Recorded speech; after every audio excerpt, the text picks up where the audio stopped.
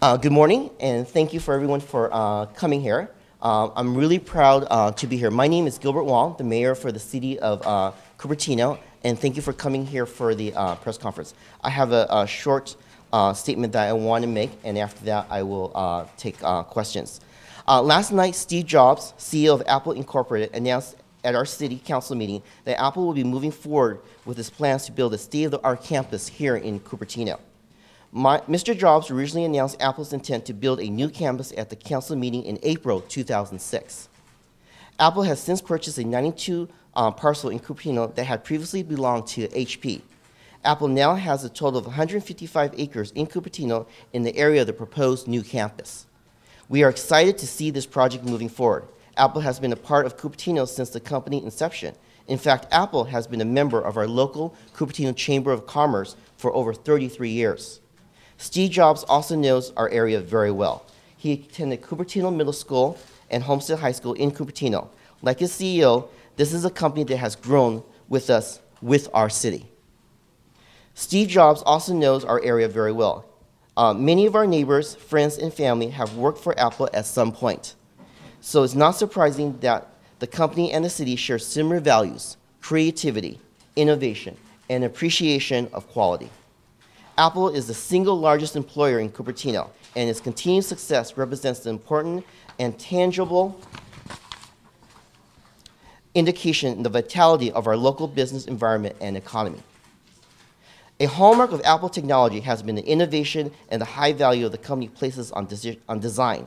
We have learned to expect that Apple will make the same high standards to all of its projects.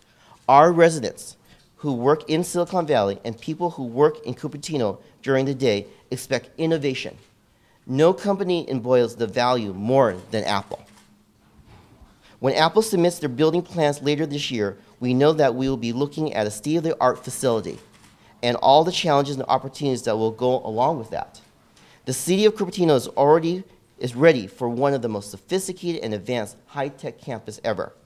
Last night's presentation by Mr. Jobs confirms that, in my mind, that one of the City Council's most important challenges and accomplishments has been to make sure companies like Apple can grow and thrive in our community. The review process for the project is the same as every project in Cupertino. The city will look for environmental impacts, including air, quality, traffic, etc. The project will come to the City Council for approval for the fall in 2012. Following approval, Apple can submit building permits. Construction will follow, and Apple and the city expect the new campus to be completed by 2015. Cupertino is ready for this. You can review presentations by Steve Jobs and track updates by the project by going to our wonderful website at www.cupertino.org/Apple. I'm open to take questions. Yes, sir. Big chance this doesn't get done. Is there any possible chances that you guys will say no? There is no chance that we're saying no. As you know, Apple was founded here in 1976. They have always called Apple our home. When I was growing up, I started with Apple IIs and Apple II Pluses, and then Macs, and then now we see, from iPhones to iPads to yesterday with iCloud, and today with the major announcement of this. More or less this mothership really has landed here in Cupertino. And this is going to be one of the largest building with 12,000 employees, and we're very proud to have Apple here. I just have a follow-up. As Jobs reminded you last night, they're also the largest taxpayer. What did you think when he responded to a question by a fellow city council member last night about what can it bring to Cupertino? He said, well, we're the largest taxpayer. We'd have to move to Mountain View. What were you thinking when he said that? So as you know, Apple was founded here in 1976, and whenever a company set their roots here in Cupertino, and Mr. Jobs actually went to school at Cupertino Middle School and Homestead High School, where my daughter also goes to school. And my daughter woke up this morning and she said that, wow, Steve Jobs went to where I'm going. And I believe that his roots are here in Cupertino, and I believe that he will stay here in Cupertino. And we have one of the leanest, best city staff here in Cupertino, and we're ready to meet his needs. Mayor, what do you think will be the biggest? I mean, obviously this has planning, review, environmental impact reports. What will be the biggest challenge in that process? I mean, if Steve Jobs had his way, he would love to have his campus tomorrow. As you know, that he's renting a lot of space here in Cupertino. The company is just expanding bigger and larger. And I believe that it has to go through CEQA, it has to go through environmental, and I believe that the process will probably take 2 or 3 years. But we believe that we will have the public hearing next year in fall, and after that it will be construction. It is a major project. It's going to look like something similar to like the Pentagon, and this is something that's not going to be built overnight. But we're ready to accommodate. Sounds like the red tape will take longer than the construction. Does that concern you? Actually, I just respectfully disagree. I think that city government, especially here in the city of Cupertino, Apple Computer is our #1 sales produce, and we depend on sales tax. So we're ready to do whatever it takes to bring in more staff people, bring in more folks to not speed up the process, but to accommodate, to make sure that they're on track, on time, and have a well-quality finished product. This is going to be one of the greenest building here in corporate America, and one of the best. And as Mr. Jobs says, you know, folks from the doing architecture or students are going to come here, and this is going to be a destination building site for people to come to Cupertino. Mayor, what would Cupertino be like without Apple? That's a very good question, and I think that we have invested so much in Apple Computer, and I think that with Steve Jobs' major announcement of iCloud yesterday, I think that we hopefully to see the total success of Apple. You can't imagine a situation without Apple here. And I can imagine that, because as you know, they bought Hewlett-Packard, and when they bought Hewlett-Packard, we had other companies that also came in too, like Seagate. So there's other companies that will follow in the lead of Apple. A lot of the apps are being built, and a lot of people are coming in. So we see a lot of residual business that will come after with Apple, and that will follow Apple's lead. Kit? You guys seemed very enthusiastic and excited at the meeting last night. Are they going to get special or preferential treatment during this process?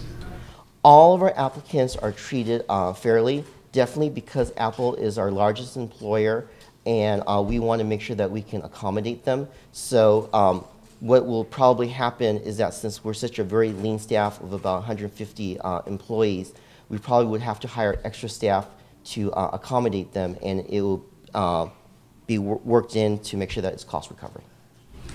How unprecedented is it to basically say there's no chance that it'll get turned down, and that you'll be basically working with them to solve any problems that might arise? So that's a fair question, and nothing is a sure thing. But I think that if you look at all the different companies, like when Hewlett-Packard was thinking about should we come to Cupertino or should we stay in Palo Alto, where Hewlett-Packard was actually, you know, grew up, founded in Palo Alto. If you listen to Mr. Jobs' speech, you know, he was saying that he looked up to both Mr. Hewitt and Mr. Packard as his role models and got a job over there. Again, he's a hometown boy of Cupertino, and we're really proud to have him here in Cupertino, and I believe that we will have continued success here in Cupertino. But is that pretty unprecedented? I mean, can you remember a time when Cupertino basically had that attitude toward a big project? Every time that we have a large company that has a large sales tax produced, we have been very accommodating to that company.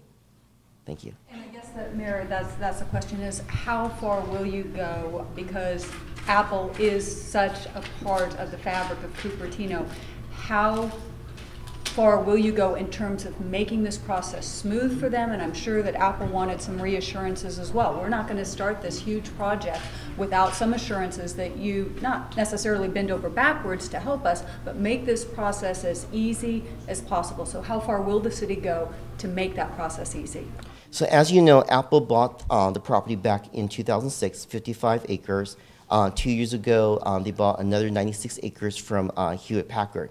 And we've been waiting very patiently when Apple's ready, because it's all market driven. I mean, we don't own the property.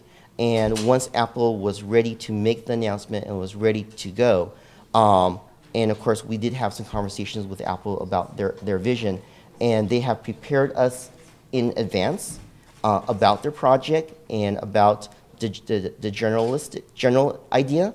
and we are ready and able to accommodate going through the process.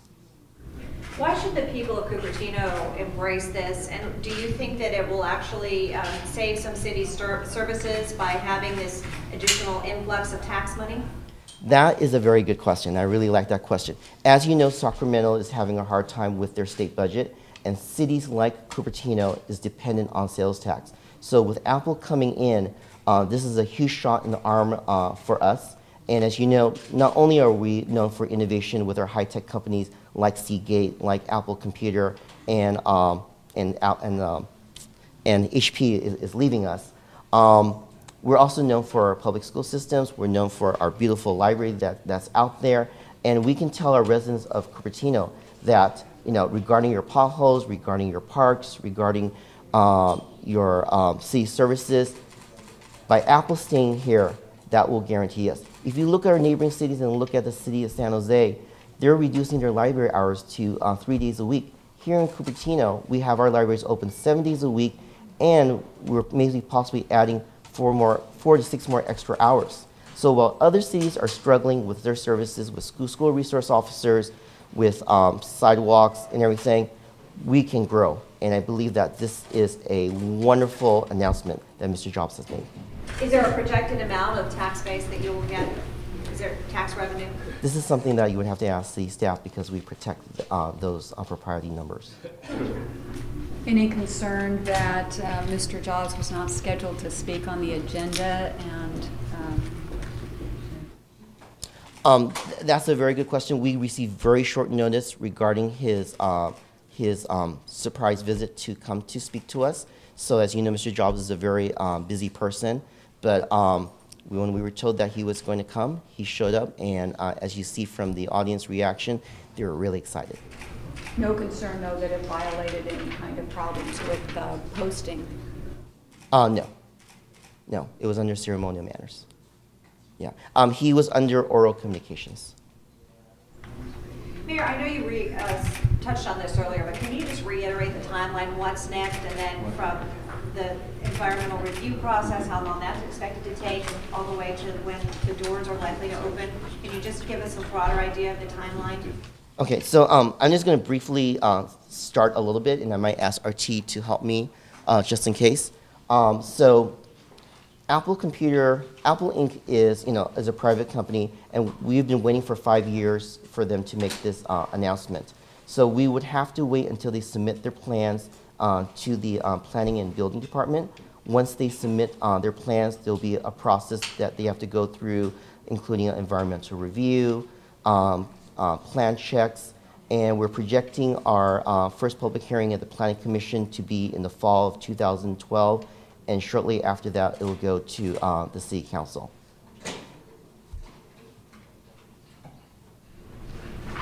And if things go smoothly, when do you expect the doors to open? I believe, according to what Mr. Jobs said, I believe that will take about 3 to 4 years to build the campus. And again, you can get more updates on cupertino.org/Apple. We have a wonderful website. I think that this is a great announcement for the city of Cupertino, for Silicon Valley. Here in the state of California, all we've been hearing is about bad news. Economic times are not doing very good. People are having a hard time getting credit. But with Steve Jobs coming in, it gives a huge shot in the state of California, a huge shot for Silicon Valley, and a huge shot for the city of Cupertino. I want to say thank you very much for coming to the press conference today. If there's any additional questions, feel free to contact me or our city staff. Thank you very much.